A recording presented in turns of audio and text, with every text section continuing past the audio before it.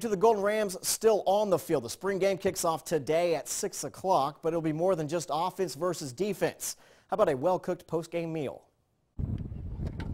It's a tradition unlike any other. Yeah. Ready, go. But the Albany State Blue and Gold game holds all the expectations of a normal spring game. Competition level is high here at Albany State. You know, everybody at the same time it's a business. You know, everybody trying to get a star position, so everybody gonna play their best as if it's a real game.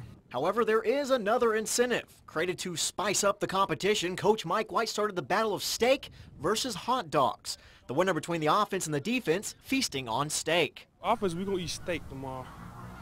I feel like it's a competition tomorrow, but also, you know, we're going against our teammates. You know, we've been talking a lot of trash lately all week, and it's going to be kind of fun to see where we all stand. Last season, the offense received the spring game steak, meaning ASU's dirty blue defense has all of this year's motivation. You don't want your teammates talking trash, you know, and all that. You know, for 2 years I've been eating hot dogs, but this year I plan to get a steak, and it's just very important because, you know, that's something as a defense we want to do.